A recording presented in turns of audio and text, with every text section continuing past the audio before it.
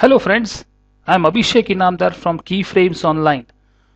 Today I will show you how to make a realistic bed for your interior room, for a bedroom. Uh, in this course, I'll make a bed with a simple box and will followed by cloth modifier. So let's get started. I'll take extended primitives, chamfer box. Right now I'm not taking any dimensions, so the only method you can see, like same method can be applied with dimensions. You can click and say shade it, you can add some fillet so it will make a rounded box. In generally in simulation we have to keep in mind there are a lot of segments, there are a lot of if you are doing particles, there are a lot of particles. So generally you should have a good RAM and a nice graphic card. So make sure you have at least 4 GB of RAM, and which is now it's very common. I'll take one plane down for drop.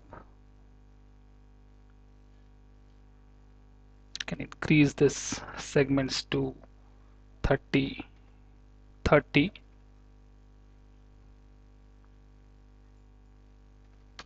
30, because for cloth draping it should it should have more segments, and where it is colliding it should have a segments, so we will not have an intersection on that.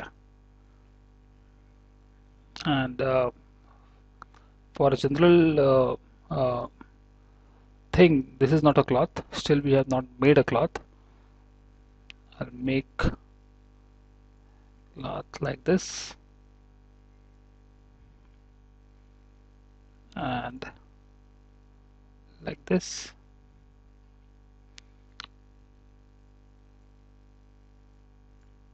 Slightly I can increase it.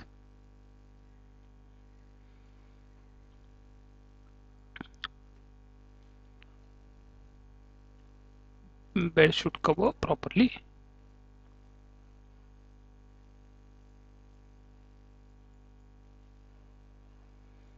Now I have one piece of cloth, and this is a collider and this is a plane.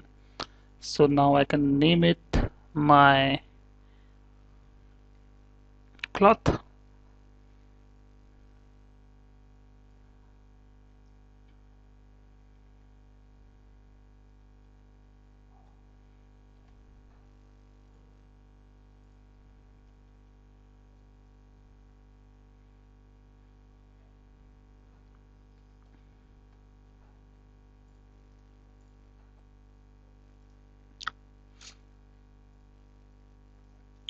Select, go to modifier list, press C on your keyboard, and here it is cloth, and go to object properties, click cloth and select the cloth because it is by default is inactive, and preset as of we can set for default, but if you want a particular realistic effect like silk, of course you can go for silk and all those things, but I can take default now.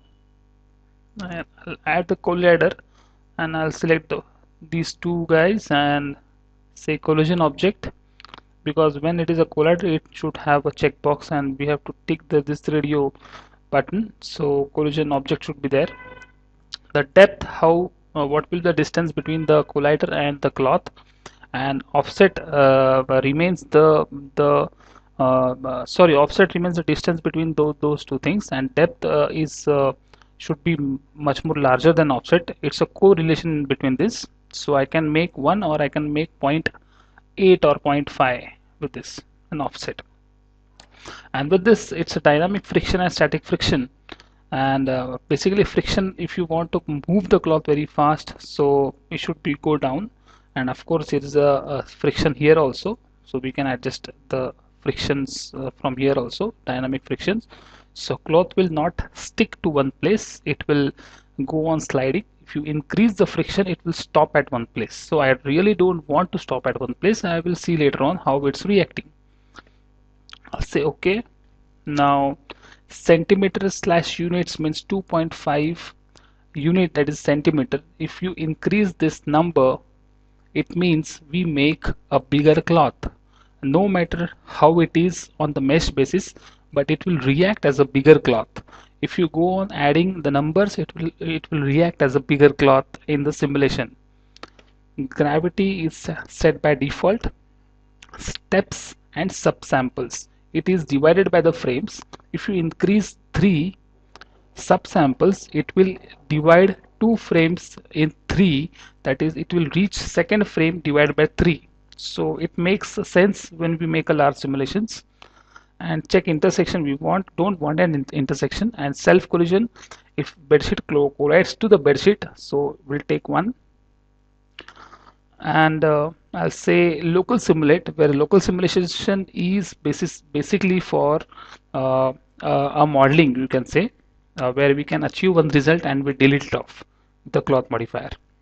So same we are doing right now, but in a character simulation, or where character moves with the cloth, we do the simulate things, right? So I'll select simulate now.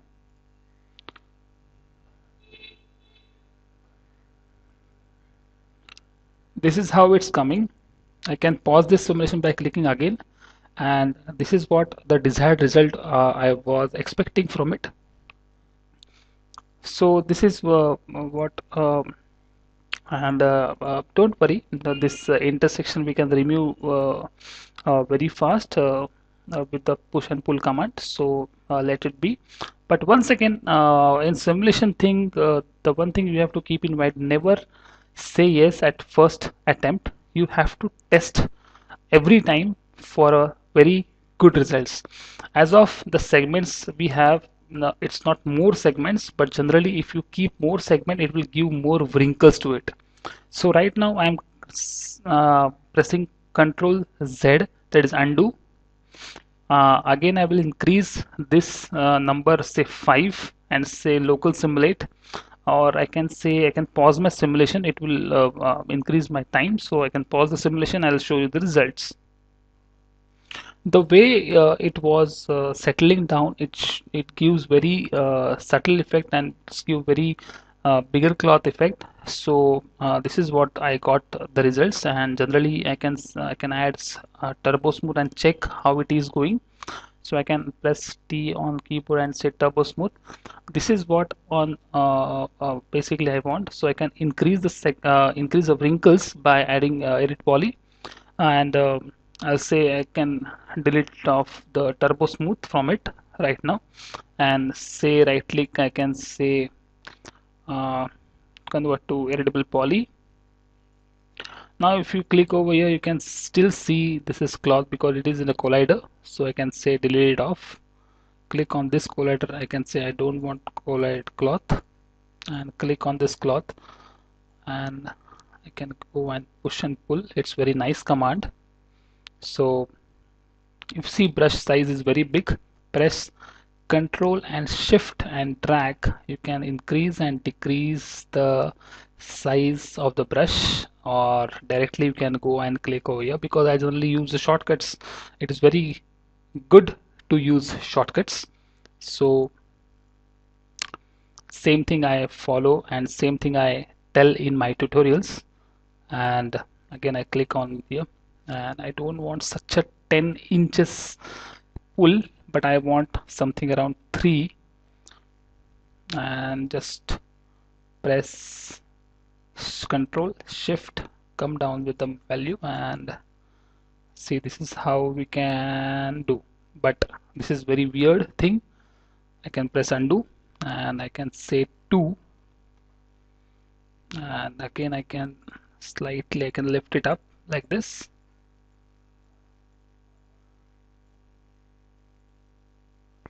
or I can say relax in some parts where it is crumbled,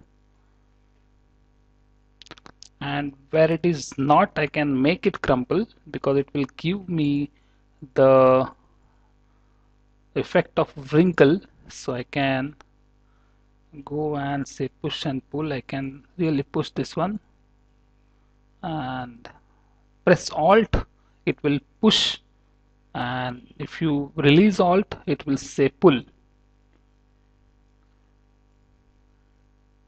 Go and this one.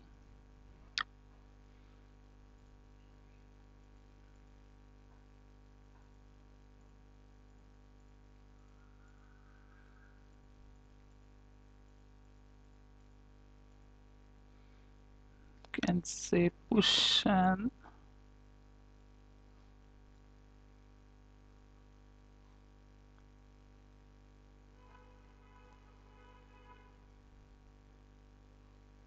it's pushing very hard, and say 1.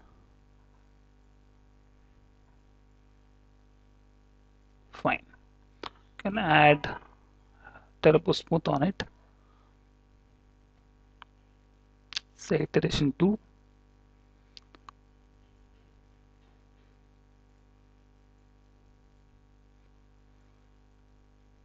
Again I'll go and say show end results and go to push and pull command, and slightly you can say 0.5, can lift it up like this. But frankly speaking, I'm hiding that inside box, so it doesn't matter how it coming out. So I'm clicking this one.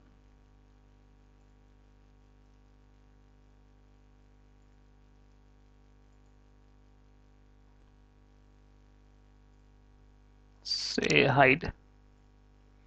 Now I can go to again edit poly, and I can say border. I can click border and go to edge and say create shape from selection. I will say cloth border. I will say smooth,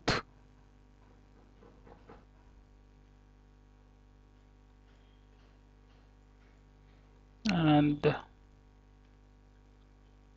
now it has been created, and this is where the border it is. I can click on shapes and click on shape here.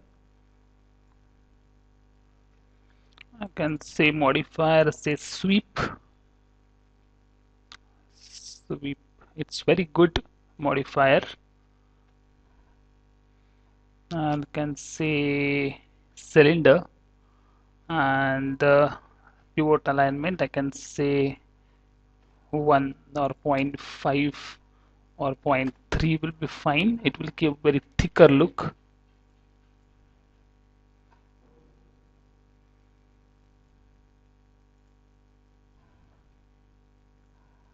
And slightly I will go on with this box.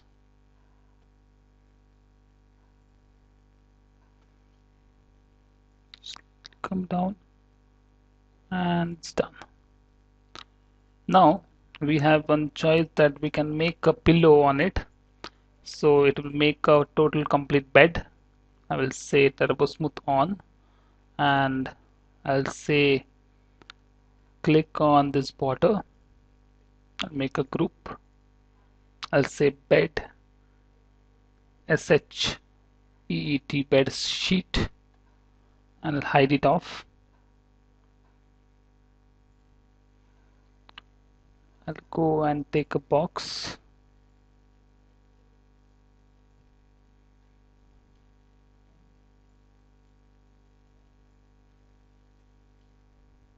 Go to modify. I'll increase the segment. Go to convert it to vertical poly. We'll click here and say I will click here and say loop ring. One more segments. Fine, it's not pinching. I'll pinch it like this. It's not pinching.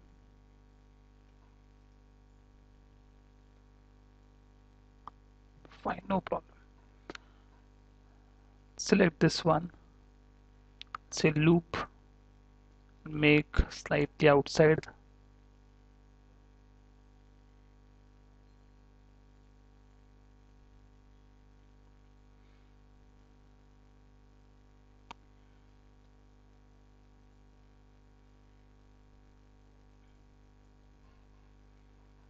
Click over here, say ring, I'll say connect,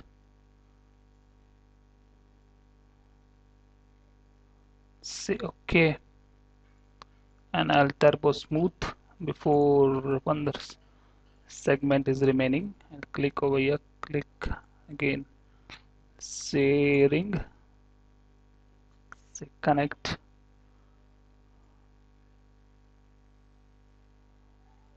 say OK. Now we can say turbo smooth.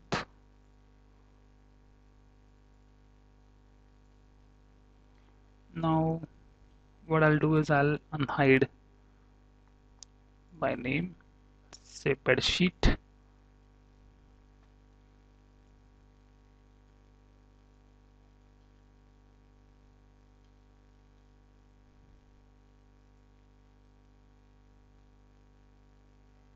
scale it down,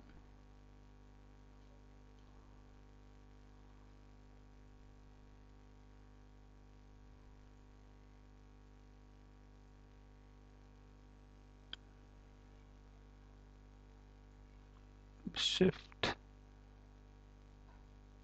say instance. This is, we can say, the block of 3D Max, where we can make with the help of cloth. And this was my tutorial for today. And if you have any queries regarding to this tutorial, or if you want some kind of tutorial, please do let me know so I can really make for you. And for then, meet you in next tutorial. Thanks for watching.